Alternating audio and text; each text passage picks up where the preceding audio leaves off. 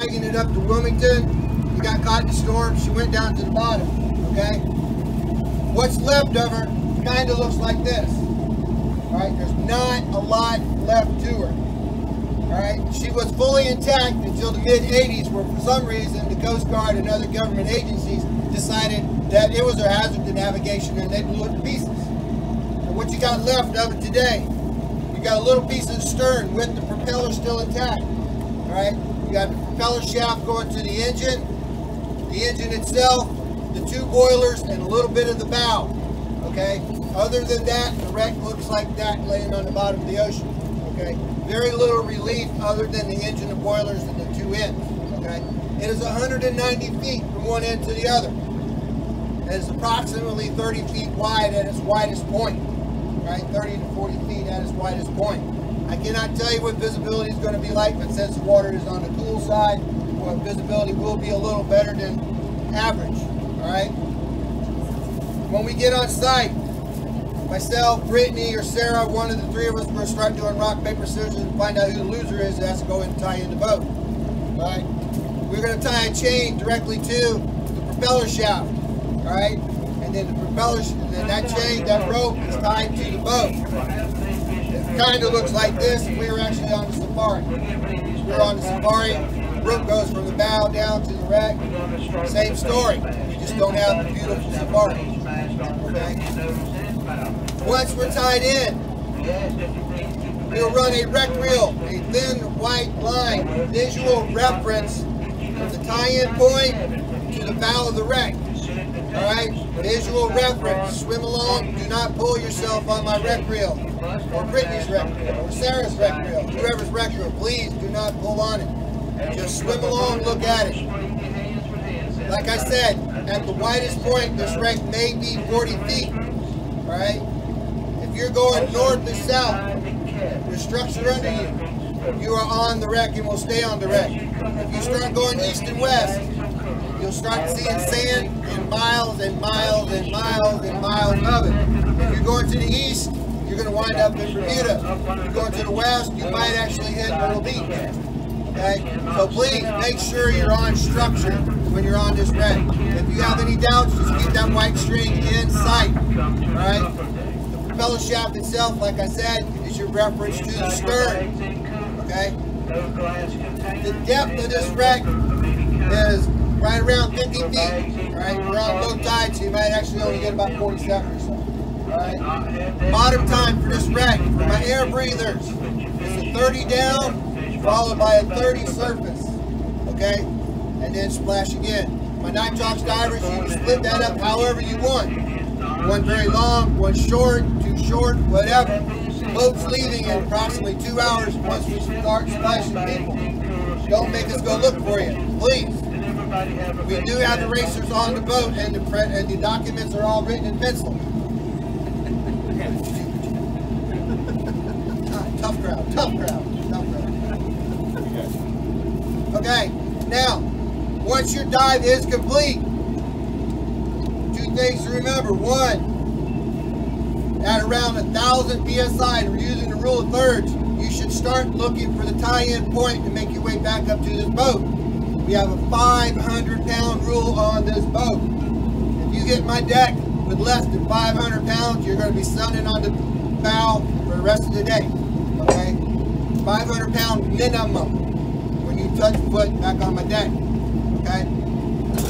So again, using the rule of thirds, make your way back to the tie-in point so that you got plenty of air to make your ascent and make your safety stop. Alright? Follow the white string or the shaft, like I said, back to the tie-in point. Get your hand on that anchor line. Deflate your BCD. Please deflate your BCD. Alright? Because if you don't, when you get about 20 feet, the next thing you know, you're on the surface.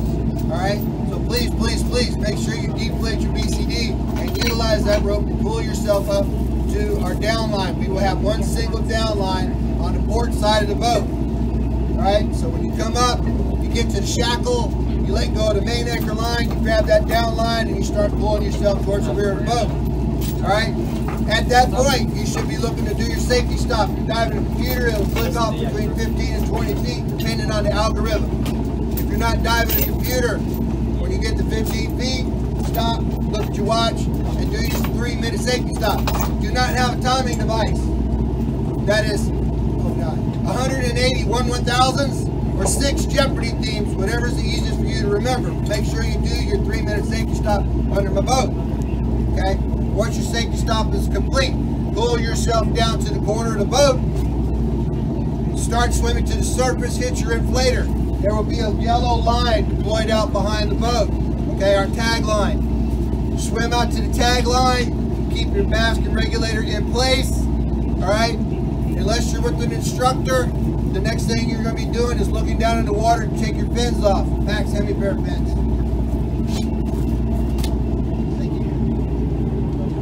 So looking down in the water, take your fins off. Put your fins over your wrists like this. Okay? Then pull yourself up to the ladder.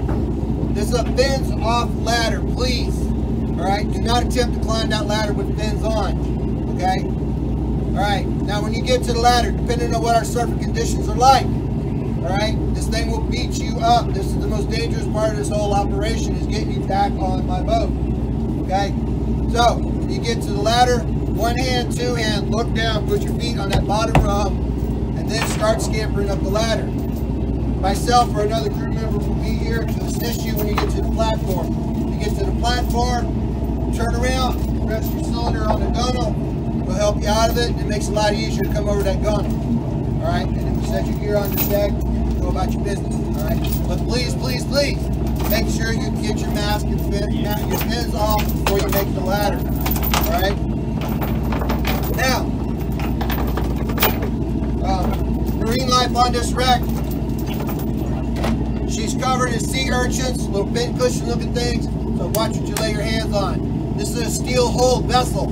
Alright, so there's a lot of jagged edges around here, so be careful what you grab for. Also, this wreck is inhabited by the ocean's most ugly fish with the worst attitude, and that's called the oyster toadfish. The ugly little thing. His head's about that wide, his mouth is about that wide, alright, his body's only about that long. He's got a little Fu Manchu mustache and a mouth full of teeth. If you get your hand anywhere near it, he will grab a finger. You see something that looks like carpet that's looking at you, that's a toadfish, not petty. Alright? He will make your day back. There's plenty of starfish. There's tons of starfish on this wreck. If you want to take a starfish home, great. Don't get greedy, because you'll forget it's in the trunk of your car and next week it smells like a fish market. Alright? Don't get greedy. If you want a starfish, fine. There are some sand dollars on this wreck if you're lucky enough to find them. Relic hunters, you can still find ceramic shirt buttons on this wreck if you look close enough. Most people find them. There's no real way to say where I found them on either end of this wreck. From one end to the other. I found them in the sand, I found them on the prop, I found them on the bow. They're everywhere. Alright, so just look. It's white and round. It's a shark button. You can hang on to it. Alright, also there are sharks in these waters, believe it or not. Alright, 3 things about a shark. Number 1, if you are fortunate enough to see Mr. Grayback. First, if you are not comfortable being in the water with the shark, please indicate to your buddy, shark, knee, up, okay? And then slowly make your way back to the tie-in point. Slowly make your safe descent. Slowly do your 3-minute stop. Safely make your way back to the tag line. Safely take your fins off, put them on your wrist. Safely come up to my ladder, get on my platform, get on my boat. And then freak out, but otherwise stay calm on the water. Second thing about a shark, better watch like you guys.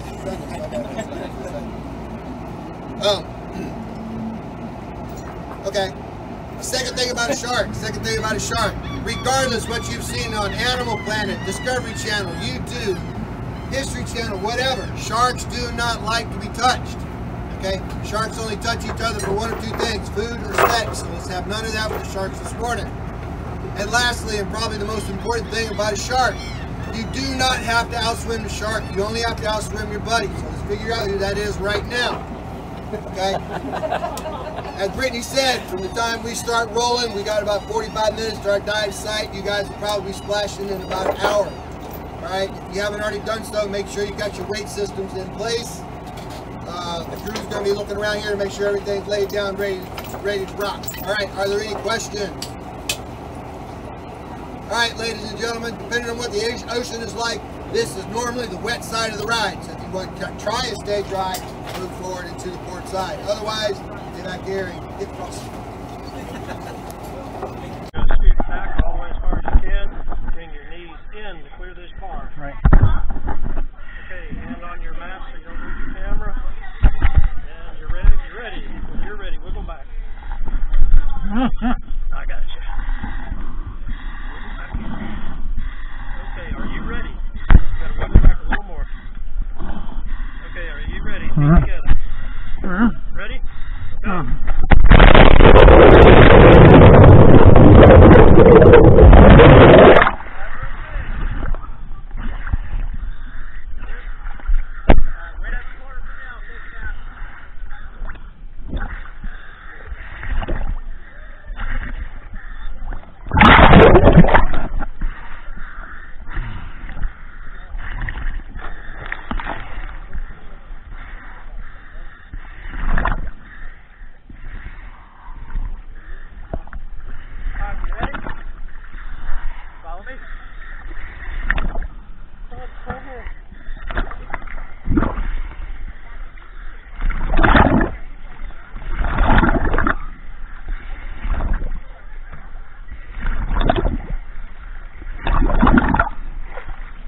You got a hand wide all the way down.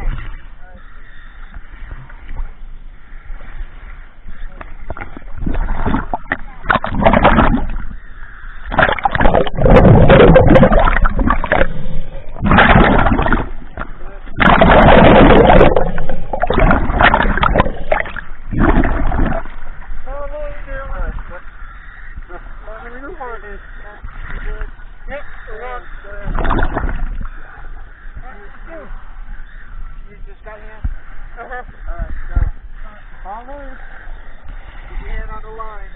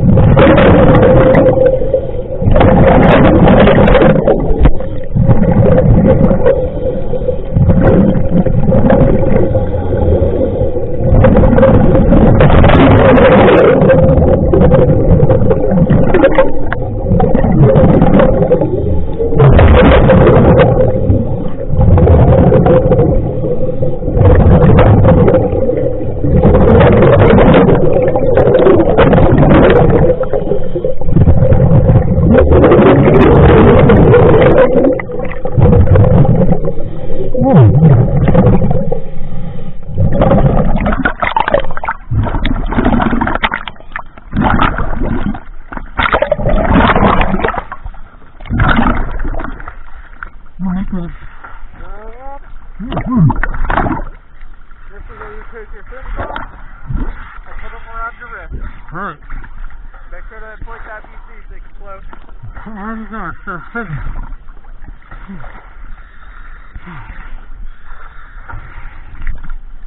Oh, shit.